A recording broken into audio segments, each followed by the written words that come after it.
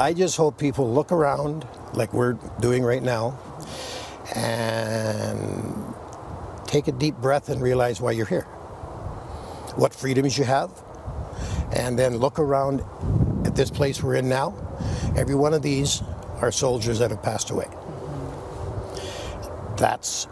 They're the reasons you're here. My kids love stopping and talking to the vets out selling the poppies. We've been talking about poppies and about vets a lot this past week, and we'll continue right up until Remembrance Day and keep them in our hearts throughout the year. There's some great stories out there, and our own Lisa Mrazek went and spoke with one vet, George Orton, to get his story. These are all Legion.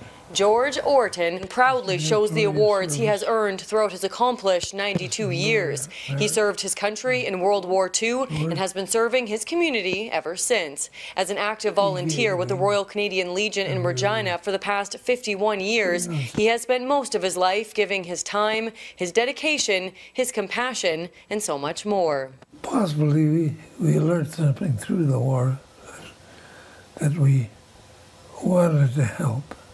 There's some do a lot more than I do, but I do as much as I can. George suffered a stroke late last month and spent 5 days here at the Pasqua Hospital in Regina. He is back at home now, but says he needs to take it easy. So this will be the first time in 51 years that George won't be out in the community collecting donations for poppies. But that doesn't mean he is going to let a stroke stop him from taking part in the poppy campaign altogether. Yeah, I still plan on helping, but I think mostly for maybe helping a bit on the counting of the money. George is also continuing his bi-weekly visits to the veterans staying at the Wascana Rehabilitation Center in Regina, just as he has been doing for the past 28 years. Legion President Terry Duncan says even though George and many of the other Legion volunteers are getting older, that hasn't stopped them from doing what they love. They can't keep up the volunteerism as they have been doing, but they're still actively involved. You can't even get them away. They want to help so bad. As Remembrance Day nears, George says it's important for people to donate to the Poppy campaign because the proceeds help so many veterans and families in need. Throughout his years volunteering with the campaign, he said he was always encouraged by the support from young people. It's surprising how many young people come up and thank you and buy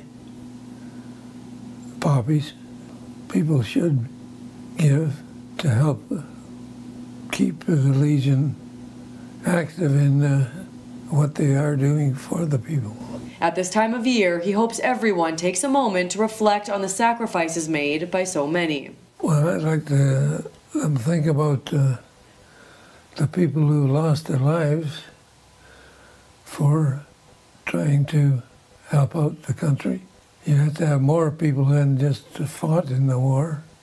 So you have to have office people and that.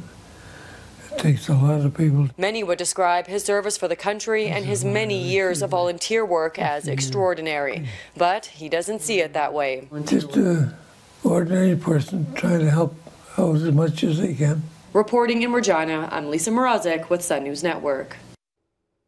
I think Mr. Orton is pretty extraordinary. You see that rack of medals on his chest? You don't get those for hanging out in the mess hall. Lisa Mrazek joins us now from Regina. Lisa, a great story that you brought forward there of maybe in some ways he is just an ordinary Canadian, but you stepped up and he did great things. I want to ask you about the money, because he talked about the money that the Poppy campaign raises. Where does this money go?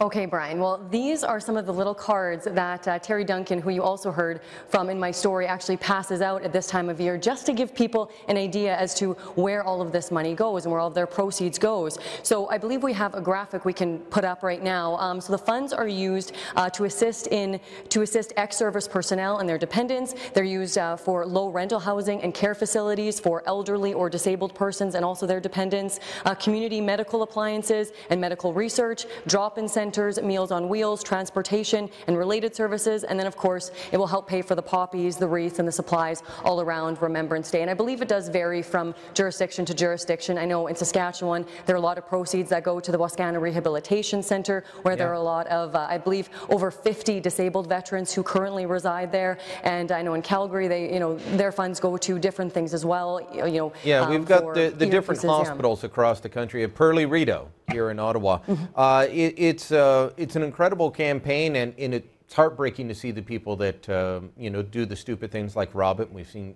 stories across the country like that. But the good works, I think, far outshine the negative publicity. They outshine the idiots that are stealing from these boxes. Yeah, exactly. And I mean, I haven't actually got a chance to speak with some of the veterans here about the White Poppy campaign that we've seen, but I mean, I know, we've seen stories across the country, as you mentioned. People are pretty disgusted by it. I'm, of course, one of them. It's absolutely heartbreaking to see this sort of thing. I know a lot of the students in Ottawa who are pushing for this campaign are saying that, wear the white poppies because it shows that you are against the glorification of war. Well, when you sit down with these veterans, the people who gave, almost the, of course, there were many of them who gave the ultimate sacrifice. These men gave plenty of sacrifice, and they're the prime of their years. Nightmare.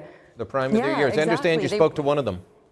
Yeah, he was 16 at the time when he went overseas. 16 years old. I can't even imagine what I was doing when I was 16. It was definitely not fighting for my country. So yeah, it's absolutely heartbreaking to see some of these things. When really Remembrance Day should be all about their courage and their bravery. That's the spotlight. That's the focus of Remembrance Day, is the sacrifice that they all made. And even if they didn't pay for it with their lives, they definitely are living with it now. And like I said, they're probably living a lot of these nightmares still to this day.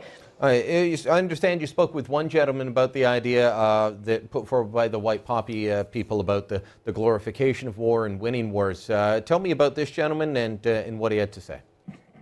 Yeah, Harold Haig is one of the other veterans who I spoke to, who's also a longtime member of the Royal Canadian Legion here in Regina. He's been a member for more than 60 years. Now, we were talking a little bit about, the importance of Remembrance Day, what Remembrance Day really means to him, what he hopes people really think about on this day, and he talked a lot about the sacrifice. He said Remembrance Day is all about remembering the men and the women who fought overseas, and also the men and women who, just gave up their time, and all of the families who, were thinking about their loved ones overseas. Now, I believe we have a clip from him as well, talking a little bit more about this.